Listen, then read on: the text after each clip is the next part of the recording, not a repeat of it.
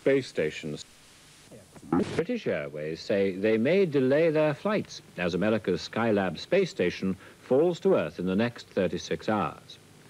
Some countries say they'll stop all their flights as Skylab comes down, but the chances of it hitting anyone are said to be very remote. Tonight's check on the 85 tons of Skylab shows that the Space Lab's less than 120 miles up and will fall out of the sky late tomorrow or early on Wednesday. Skylab's next close approach to Britain will be at 11:30 tomorrow morning. It'll cross the Scillies and Guernsey. Our science editor Peter Fairley assesses the chances of anyone being hit by Skylab. If anyone sold you a hat to stop bits of Skylab falling on your head, and several thousand have been sold in America, you've probably wasted your money. The team of British scientists who've been tracking Skylab for ITN now predict it won't fall on Britain. There were fears that it might hit Cornwall, but its orbit now is taking it further south. But it will fall somewhere, because what goes up must come down. And according to the North American Air Defense Command, who are using computers to plot its descent second by second, 90% of the world's population, that's 4 billion people, are theoretically at risk. The dying moments of Skylab are expected to occur somewhere along a line 50 degrees either side of the equator. The 85-ton spaceship, the biggest thing ever put into space, will begin to disintegrate as it hits really thick air layers. The friction will build up until the whole thing has turned into a fireball.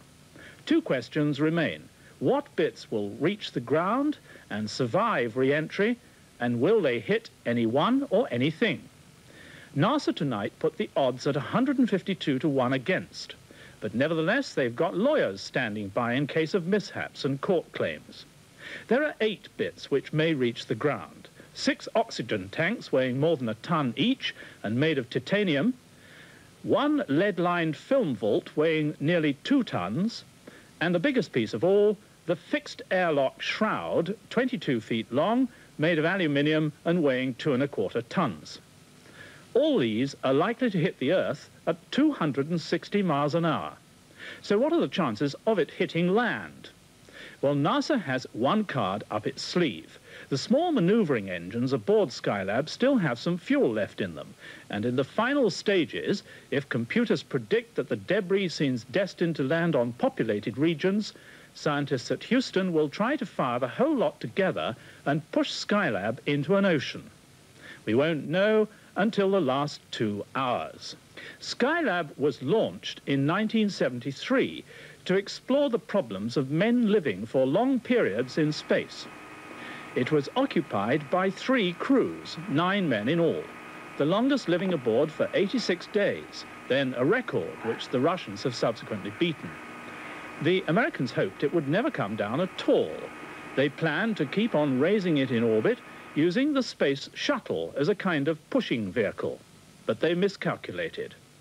During the last 3 years, the sun has been unusually active, and the solar wind, which the sun puffs out, has forced Skylab down faster than gravity would normally do. And the shuttle, on which so much depended, has not even made its maiden flight yet. So there's an awful lot of tension and nail-biting going on in American space headquarters at this moment.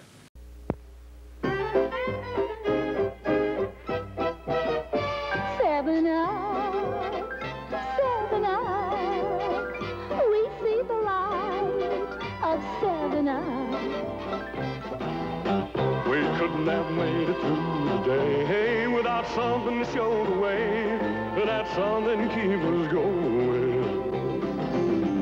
And you can't make it through the night if you don't have some kind of light that's showing up.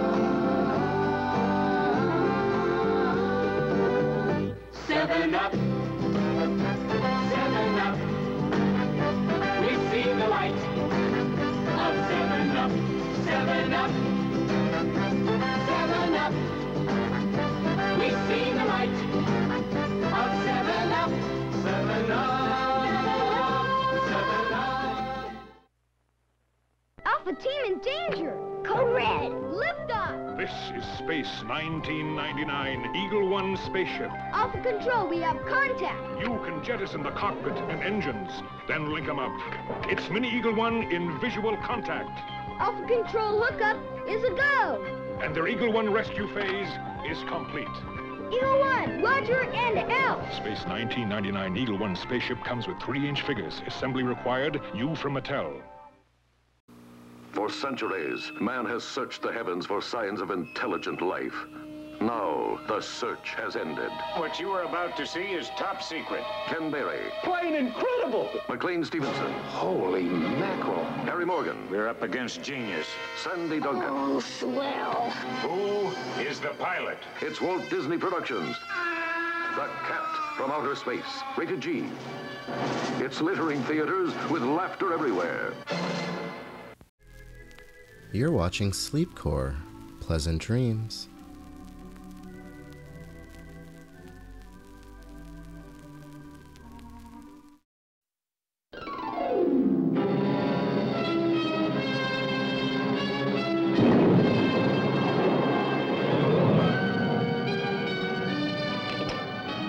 Blast off for another exciting adventure in outer space with Scott McCloud, Space Angel, in the story of Expedition to a New Moon.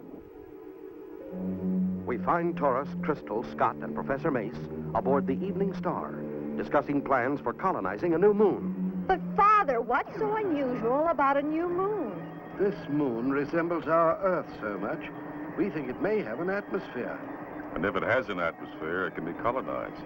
Aye, we can use a little more productive land in this solar system. Precisely why you're going there, Taurus. We need a complete survey. Then we'll have to make a geological survey as well. Right. Your ship is outfitted with all the necessary equipment.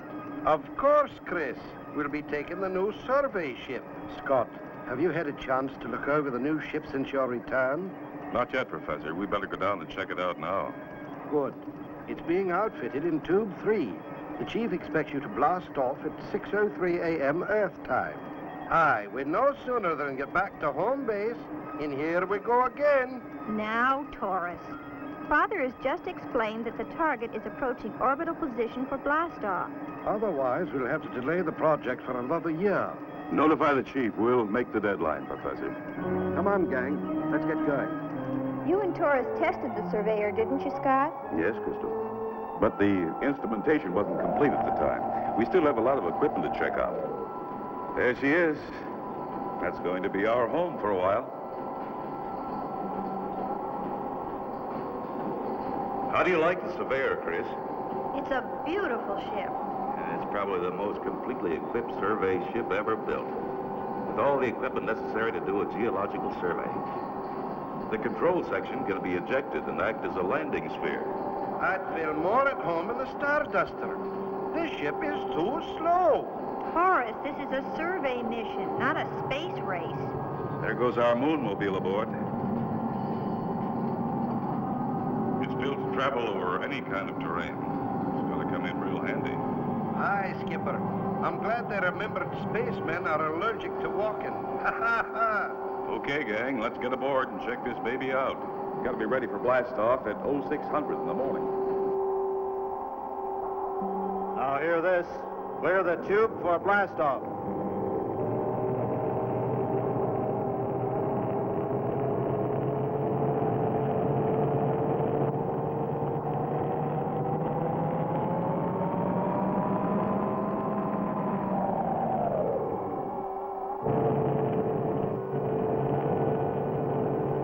Reactors, go. Umbilical, go. Cabin pressure, go. Tube doors opening. Ready and counting. 10, 9. Angle of blastoff 320, vector 4. Correcting angle. Trajectory angle, go. Increasing power. OS 3, 2, 1, 0.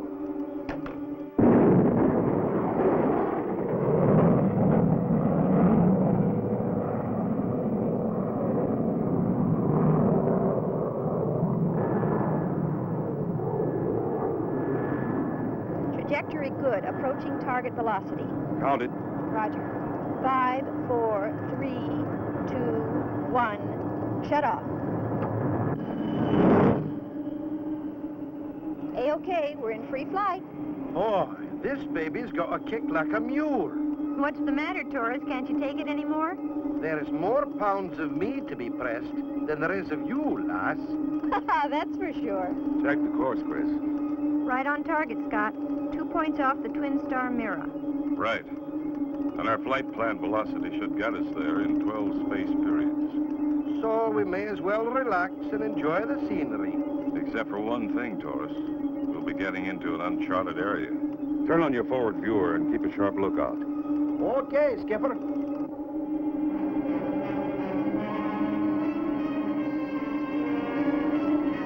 Where will this new assignment into uncharted areas take Crystal, Scott, and Taurus? Be sure and see the next exciting episode of Space Angel.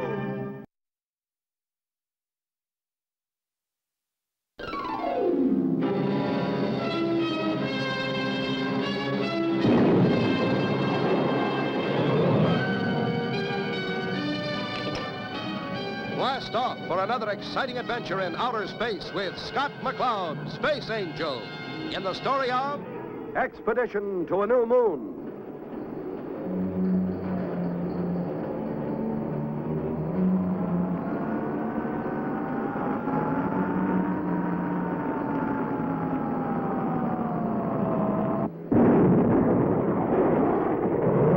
Last time, Scott, Taurus, and Crystal were instructed to board a new survey ship and venture into an uncharted area where they were to explore a new moon. The survey ship is now approaching its destination, where they must land and prepare for their expedition. There it is.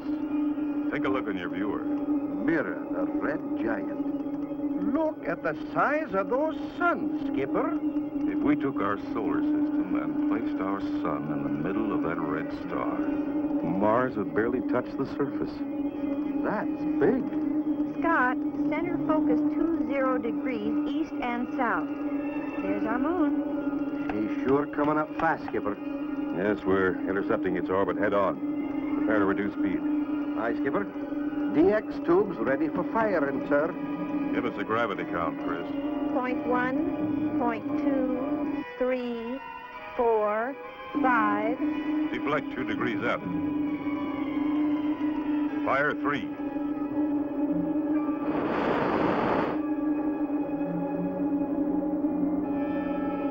Stand by. I'm placing this baby into orbit. We're in orbit, Scott. Taurus, prepare the landing sphere. Aye, Skipper. We're going to take a trip downstairs. There doesn't appear to be any atmosphere, Scott. We'll soon find out, Chris. We're sure not gonna go without our space helmets.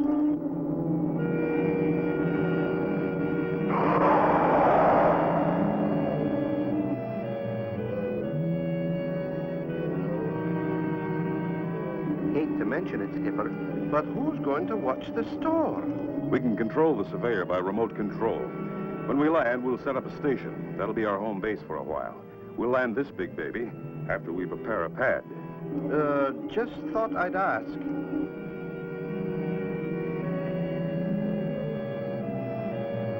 $80,000 feet and dropping fast. Stand by retro rockets, Taurus. Aye, lad. This is strange, Scott. The gravity indicator keeps switching. Now it's negative. There it goes again. Reading. Well, now it's just about double Earth's gravity. So how do you make a landing, Skipper? We may begin hopping like a jackrabbit in another minute. 40,000. Fire retros. Must be gravity strips. Let's pick one and try it. Aye, Skipper.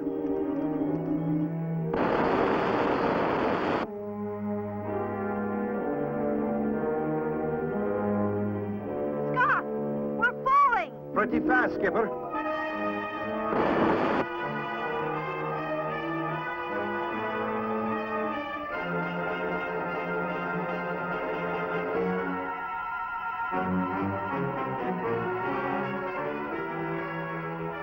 Phew! Good work, Skipper. That landing was much softer than I expected. I share your sentiments. Now let's roll up the moon buggy and see what the climate's like outside. What's the oxygen indicator suggest, Torres? There's an atmosphere, lad, but we can't breathe it. But if there's air... It's frozen. See that funny-looking iceberg? There's your atmosphere. That might just explain the crazy gravity on this moon. How do you mean, Skipper? At double Earth's gravity, the air must have been pulled down and formed into these glaciers. Notice how they appear in rows? Well, now that you mention it...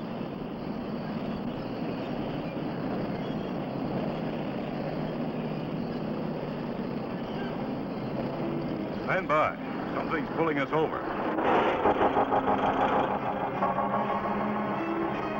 Well, trapped in their moonmobile on a strange new moon. What will happen to Scott, Crystal, and Torres? Don't miss the next exciting episode of Space Angels. You're watching Sleepcore, media for insomnia.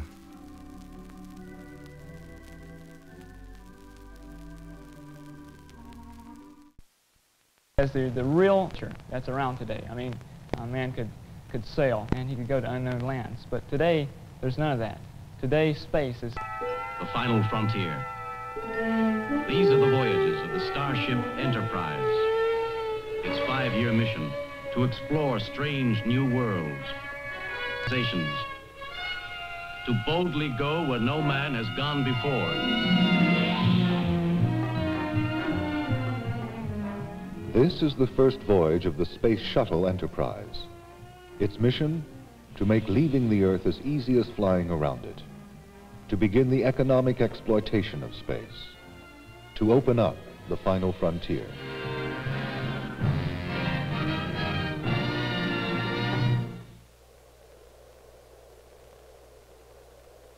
Space Shuttle Enterprise is named for the starship of Star Trek. Unlike the Starship, the shuttle won't find new civilizations, but it may help found new civilizations. Human settlements in space, giant habitats like these, in which tens of thousands of people will live and work, exploiting the resources of space for the benefit of Earth. This is for the future. The space shuttle's roots lie in the past, in the old way of getting into space. December 1972. The night launch of Apollo 17, carrying the last men to visit the moon. It was the conclusion of a space program that had left many on Earth disillusioned, and by the end, bored. Apollo 17 was also a turning point for the National Aeronautics and Space Administration, NASA. It had put America on the moon, building for the task the giant Saturn V rocket, now a technological dinosaur. A new approach was needed. Head of NASA's Office of Spaceflight, John Yardley. The Apollo program and its predecessors, Gemini and Mercury, had been basically designed just to get into space and to do specific tasks in space. We were actually learning if we could do it at all. It became apparent then, as we were landing on the moon, that we needed, if we were going to use space in any gross way, we needed a better means to do this. The Saturn V launches cost $200 to $500 million each. So the idea of the space shuttle came into being. In September 1976, the theme from Star Trek heralded the space shuttle's debut at the Rockwell plant in Downey, California. On hand were 2 Star Trek regulars, Dr. McCoy and Mr. Spock. Star Trek fans in a letter-writing campaign had succeeded in having the first shuttle named Enterprise, and NASA, sensing a new and younger constituency for space, was happy to go along. The Enterprise is the first of 5 similar spaceplanes or orbiters. Its first journey was across the Mojave Desert on its way for flight testing.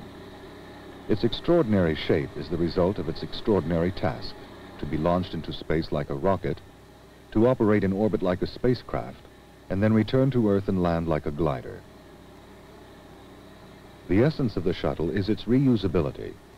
Each of the 5 orbiters is expected to make over 100 flights into space and back. The first flights piggyback rides on a converted jumbo jet, tested the shuttle orbiter's aerodynamics.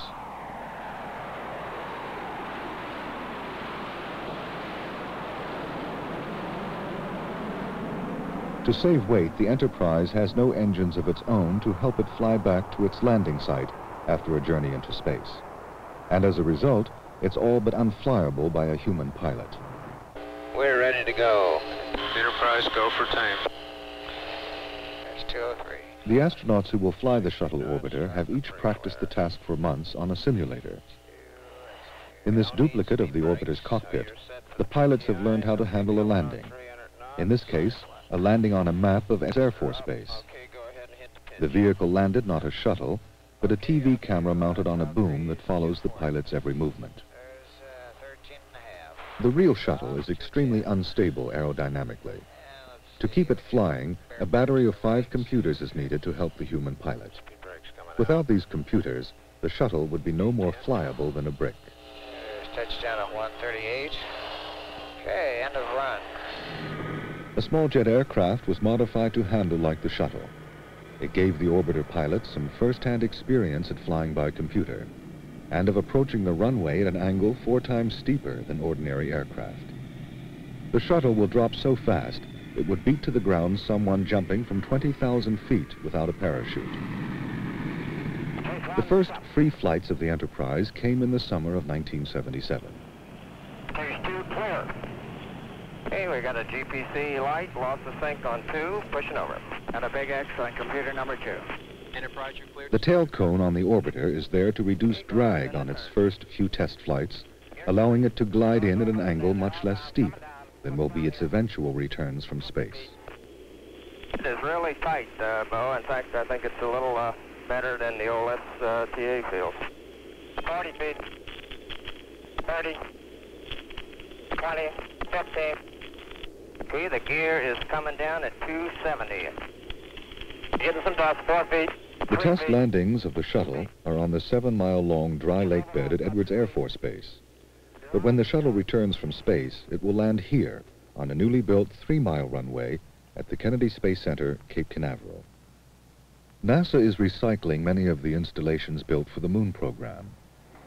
The 400-foot launch towers designed for the Saturn V are being cut down to accommodate the shorter, stubbier shuttle. This will be the first true spaceport, where the shuttle will land, be refurbished, and readied for launch again.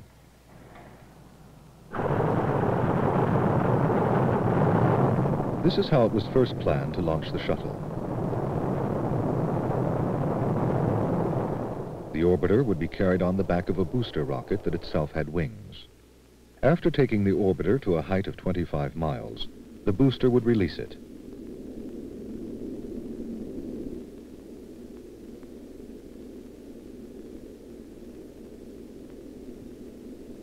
As the orbiter flew on into space, the booster would fly back for a landing at Cape Canaveral. This design would enable both orbiter and booster to be reused. But the size of the booster, much bigger than a jumbo jet, made its development costs immense. And cost had assumed a new importance at NASA. Everybody knew we could design a shuttle. The question was, could we afford to build one? So cost throughout the program has been as major a function as design integrity, safety, and so on. Whereas in the past manned space programs, cost definitely was a secondary factor because money was no object in those programs. So now this is the design we ended up with. NASA's chief spacecraft designer, Max Faget. In the launch configuration, of course, we have this arrangement here, which is compact from a standpoint of having it all together, and it's by far the smallest of all the configurations we've looked at. And this is, of course, what you would expect when we have tried to reduce the initial investment. We ended up with something small and compact. But it is a kind of an unusual configuration for a launched vehicle. The shuttle's unusual design, the result of the cost compromises that have characterized the program, have made it a peculiar hybrid, part reusable, part throwaway. It is taken to a height of 27 miles with the help of 2 solid strap-on rockets. When exhausted, these are dropped and parachuted back into the ocean, recovered, cleaned up, and used again. The shuttle's own engines continue. The fuel for these engines is carried in an external tank that's half a football field in length. The tank is jettisoned just short of orbit, and burns up on re-entry. The orbiter continues into space with small auxiliary engines. The design is unique and poses unique structural problems that center on the fragility of the external tank. To begin with, structurally, it's sort of messy. This tank here is the core of the whole launch arrangement. The empty weight of the tank is around 70,000 pounds. Yet we're hanging very large, massive boosters on that tank. Each one of these boosters weighs like a couple of million pounds. The orbiter itself, fully loaded with its cargo, is going to be in excess of 200,000 pounds. So easily the lightest component turns out to be the heart of the structural arrangement. And that is a little worrisome from the standpoint of what might happen dynamically to the vehicle. You're watching Sleepcore. Sleep tight.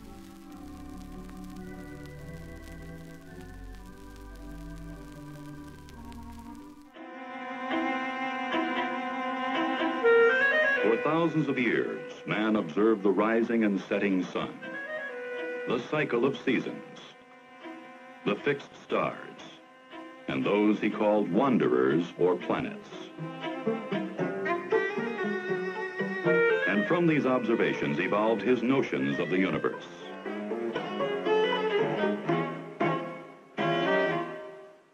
The naked eye extended its vision through instruments that saw the craters on the moon, the changing colors of Mars, and the rings of Saturn.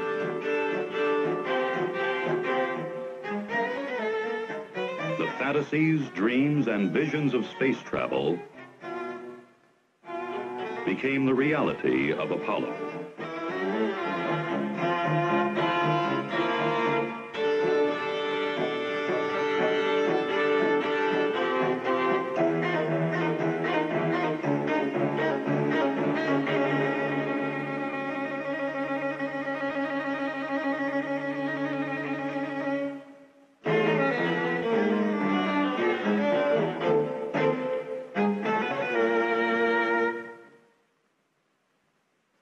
Early in 1970, President Nixon announced the objectives of a balanced space program for the United States that would include the scientific investigation of all the planets in the solar system.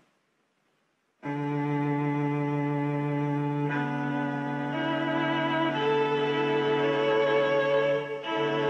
the 9 planets circling the sun, only the Earth is known to us at first hand. But observational techniques on Earth and in space have given us some idea of the appearance and movement of the planets and enable us to depict their physical characteristics in some detail. Mercury, only slightly larger than the moon, is so close to the sun that it is difficult to observe by telescope. It is believed to be one large cinder with no atmosphere and a day-night temperature range of nearly 1,000 degrees. Venus is perpetually cloud-covered.